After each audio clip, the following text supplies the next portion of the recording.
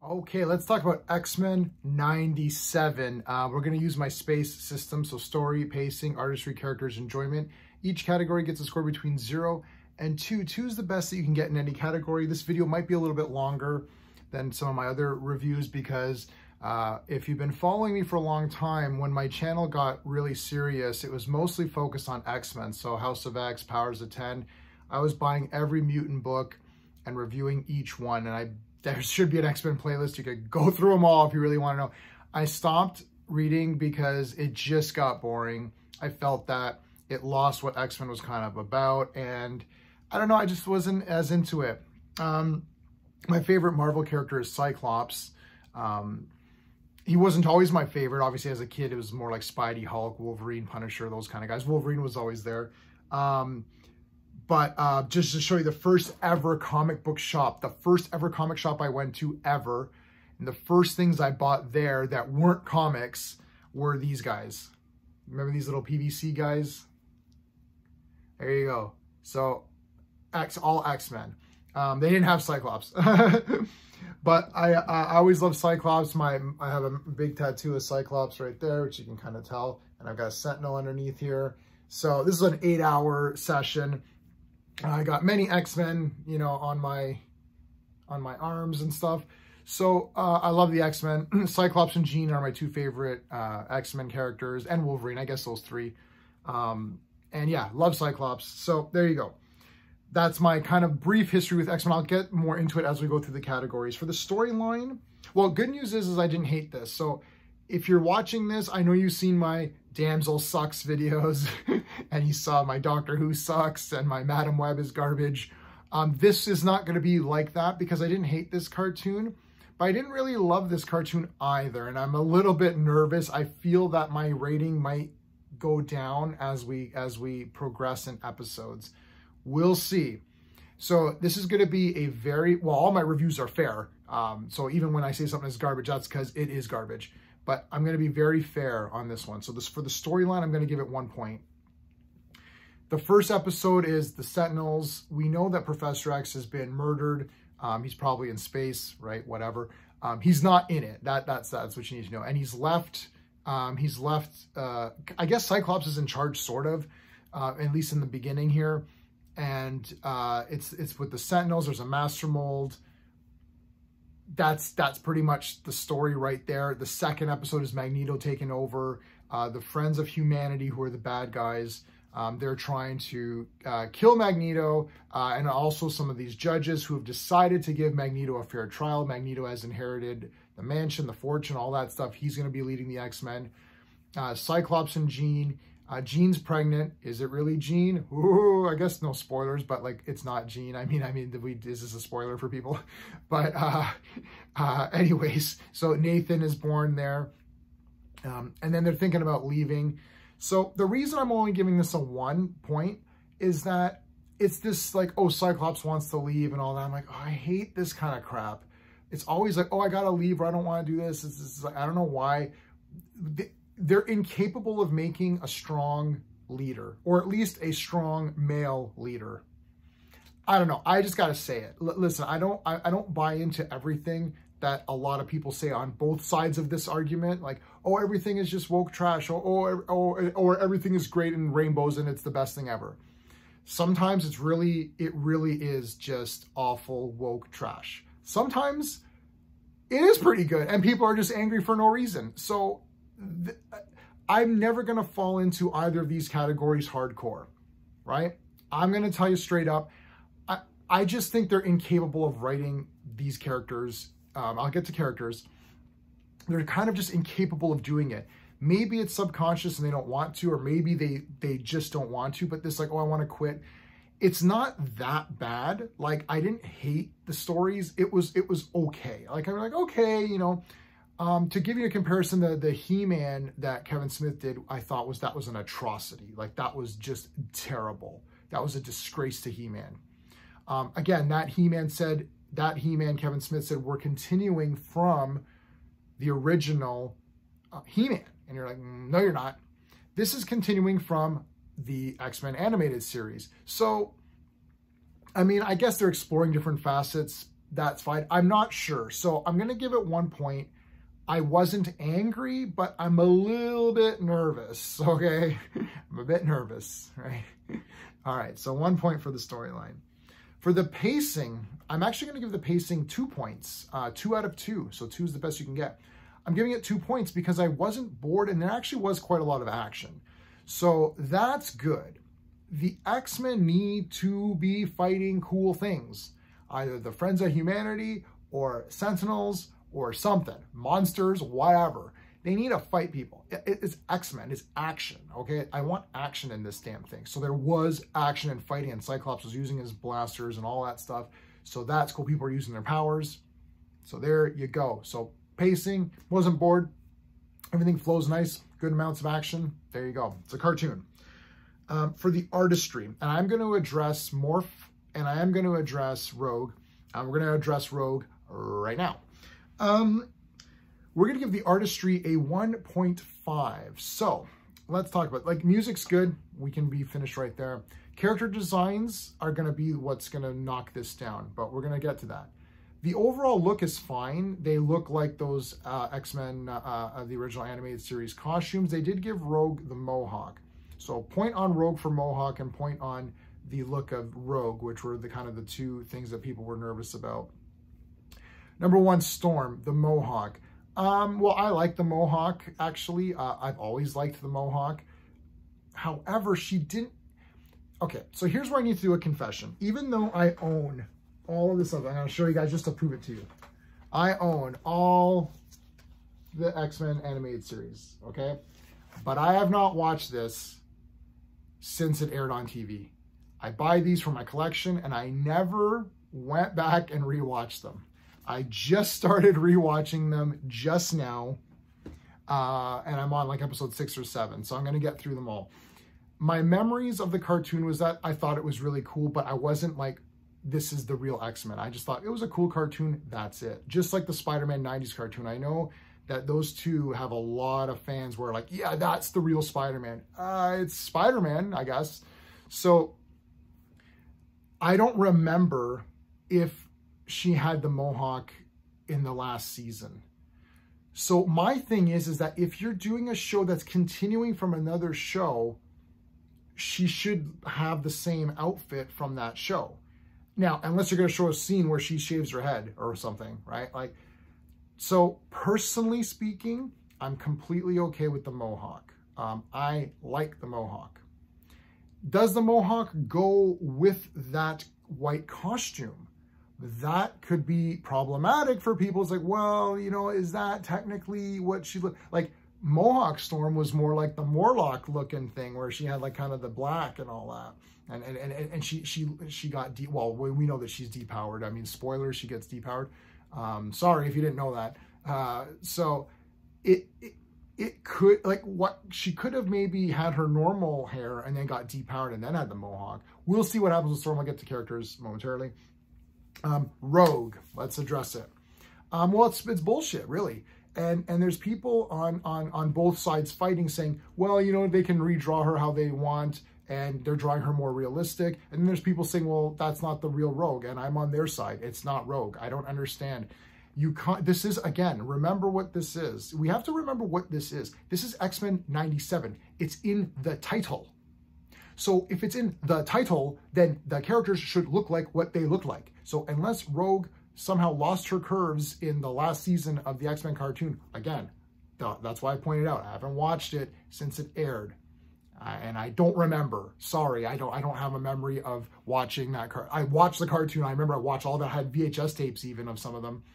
But I don't remember every detail of that cartoon. So I apologize. But so if Rogue somehow got decurved in the last season, but I don't think that happened, right? We know why they're redrawing this. They can't have a curvy woman because those don't exist in real life, right? Except that they do exist in real life. My only takeaway is that they don't want to represent them in cartoons. So Disney's about representation, except if you're a curvy woman, then they don't want your represented. They don't want you represented. So that's a fail. I have to take off marks because that is not the, Cyclops is the same. If you're going to copy or at least trying to get it close to those original designs, then you got to honor those designs or don't have the character. If you're making a brand new X-Men series from scratch, you're just saying, I'm doing a new X-Men series, and then you draw them the way you want, then I can rate your animation and your style. But you're trying to copy the old cartoons, so she needs to look like that. Sorry. And I like Rogue, and she was sexy, and now she's not. She's still kind of like sexy, but not as much, and that's bullshit. So there you go. While I'm on the topic of art, I do want to mention my channel sponsor, beardedshirts.com. Beardedshirts.com. Link is in the description. Check out. They've got tons of X-Men shirts. We got Dazzler here. Everyone knows I love Dazzler. I do a Dazzler stream once a month. We do a Dazzler stream on her comics. Check out this shirt. This is a print all over, so it's printed on both sides. They've got tons of X-Men stuff, so check them out. It is awesome. They got sales on all the time, and shipping to Canada is almost the same price as shipping in the United States. So Canadians out there, you guys are covered. You can grab your shirts and you'll get a good deal. Check out the link in the description. So that's the artistry. Otherwise, like, everything's fine. Characters look okay. You know, animation's pretty cool. It looks good. It's colorful. It's bright. It's not. They didn't do that whole, like, I know sometimes these modern cartoons try to make it dark, or these movies try to make it darker, or try to like change things around or update it or whatever. No, it looks pretty good except for Rogue, so that makes it even more irritating. It's like, just make her the normal person. Nobody would have, if you would have just done Rogue the way she looked, nobody would have questioned it, because you're like, oh yeah, that's Rogue, right? So, all right. Characters. For the characters, this is a tough one. I'm going to give it 1 for the characters. All right, so here's another. Now, I did buy, I started grabbing the toys, X-Men 97 toys. I got a Sentinel, big Sentinel, whoa. So, look, Cyclops is my favorite character. Favorite Marvel character, favorite X-Men character, whatever, right? Jean as well. Wolverine as well. I really like those 3. Wolverine I've always liked. Cyclops I grew to like as I got more into comics and X-Men. He's a strong leader. He's a good man. He's tactical. He knows how to fight. Executioner in this kind of beat him up a bit. I'm like, well, he can fight. But anyway. So we're going to have to almost go through characters. I arrived at the score of 1 because it's the halfway point. I'm going to be looking down because I don't remember every character exactly. So Cyclops, like, he was okay, but it's like they kind of talk back at him. I know Wolverine and Cyclops always talk back to each other, but I don't know. He should have been a little bit stronger, but I didn't hate it. Jean, she was okay. Storm, bland. She's just there. I guess now that she's depowered, they'll make her more interesting. Bishop, he's just there. Gambit, I don't like Gambit. Sorry, I know this might be a hot take. I don't like Gambit. And I like Rogue. I like the look of Rogue, but like, she was okay. Jubilee, no, don't like Jubilee, sorry. Morph, we're going to talk about Morph last. Beast, nope, not a fan of Beast. That's just how it goes. All right, and Magneto, I liked Magneto in this. I thought he was pretty cool. I know he's got that goofy kind of costume. And Magneto's one of the coolest looking bad guys and one of the best bad guys in Marvel. The costumes, you know, I'm okay with it. I kind of got used to it and I think it's kind of neat. I don't know. It's from the comics, so whatever.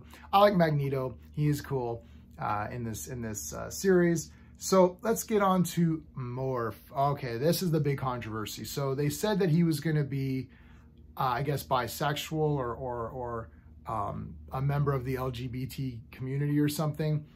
That hasn't happened in the first 2 episodes. At least I didn't notice anything. So that could happen. So I don't know how that's going to play into anything. So right now it hasn't happened. So there's not really anything to address. He's a boring character though. I think he's like just boring as hell. My problem with the characters and why I only gave it a half score, like a 1 out of 2, is that this is a confession of that animated series. I'm not dying over a lot of those guys. You know, I'm a fan of giant size X-Men, #1. That's like my favorite X-Men comic, I think. If I'm just picking one single issue, it's pretty awesome. And the cartoon that I really liked was The Pride of the X-Men. Dazzler's one of my faves. And Jubilee is there. And I'm like, well, Jubilee's just the poor man's Dazzler for me. I really like Kitty Pryde. She's awesome. Shadowcat is badass. I really liked her in some of the more later comics. So she's not in this. But you don't have Nightcrawler and Colossus. Like, I remember when that cartoon was out, and I'm like, there's no Nightcrawler? What the hell's going on here? And I'm like, there's no Colossus? Like, okay. And I just don't care about Gambit. Like, I do like Beast. Beast is cool. But yeah, like, again, if you're not going to have the original X-Men, like I love Archangel more so than just Angel. The original 5 X-Men are cool. They're the original X-Men. I love Iceman. I love them all in their own ways. I would have taken those versus a lot of these. It's just like Gambit, Rogue to me, she's like on and villain, you know, on again, off again villain maybe. Like she drains your powers. It's a weird thing to be a hero if you're draining people. But you know, she's cool. I like Rogue. I had Rogue's first appearance before I sold it. Yeah, I don't know. I don't know. I don't care. Yeah, Gambit, Rogue, Morph. Who else was in it? Gambit, Rogue, Morph, Jubilee. So yeah, Gambit, Rogue, Morph, Jubilee, and Bishop. Like Bishop's okay. He's kind of cool. But I mean, I'd rather have Colossus, Nightcrawler, Kitty, and Dazzler. So.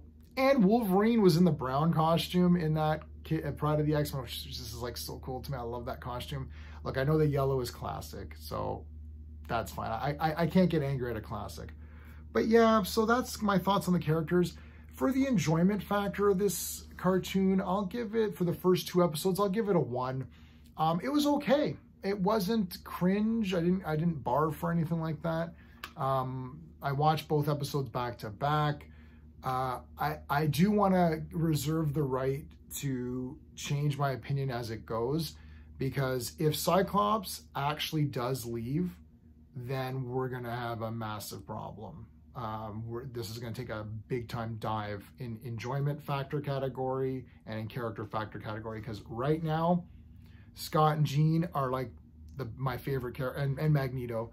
I can't stand Wolverine in this cartoon. It's like I love Wolverine, but he's just like so irritating. And like Gambit and Rogue are sitting there in the beginning of the first episode. It's like, oh, we're on this mission trying to save this. We're trying to save Sunspot, and it's like, well, I don't care. You guys got this. Like, okay, you don't want to go save this mutant guy who's getting harassed and like captured? What the hell? So Sunspot was in this, and he was okay. I do, you know, New Mutants. I like the New Mutants, so there you go. Yeah, so I'm giving it a 1. So total score is a 6.5. So a 6.5 out of 10. That's way better than I thought. I was kind of, I started doing that. I'm like, do I have to redo this math? I think what helped this out was the pacing was good and there was a lot of action. So worst case scenario, you still get the X-Men fighting people using their powers. So that's something you didn't get in these latest X-Men comics. There was a lot of talking, and I know, and maybe there's more fighting later, but the costumes are not that great. I like these costumes better. I do like the 90s Jim Lee costumes. They're cool. So at least the X-Men look cool. It's colorful, bright, and they're fighting. Those are your big positives. The medium points are characters and story to an extent. We'll see how this progresses. I don't know. I'm going to reserve the right to change my rating as we go. So this is for both episodes. I'm not going to do one episode, and then, you know, for the 2 episodes, I'll give it a 6.5 right now. I liked both episodes equally anyways, so even if I broke it down, it wouldn't matter. So this review was a bit longer, sorry, but X-Men's a big part of this channel, at least the beginning of this channel. So I wanted to make sure I got my points across. So if you've been watching this whole time, thanks for sticking through. If you like my space system, please like the video, consider subscribing, and check out our live streams. Every Monday, we're doing the Legion of Superheroes, and every Friday is coming up. Well, coming up is Born Again, Daredevil, but after that, we're going to be doing Fantastic Four. So Fantastic Fridays, make sure you're there for that. Let me know your thoughts in the comments on X-Men 97. And I hope that I've been very fair to this series. I don't want to get stuck in one of these factions where like I just love everything that happens because it's just, you know, it's X-Men, yeah, I love it. And I don't want to get stuck into I hate everything because I just hate everything. I'm trying to, you know, extract the good and extract the bad and see where we're at here. So far I'm definitely more positive because I'm above a 5. I think I gave Madam Web like 2 or 3 out of 10. That was an awful movie, really, come on. That was really awful, stop it. But anyways, we'll see where it goes. All right, thank you everybody for watching. Until next time.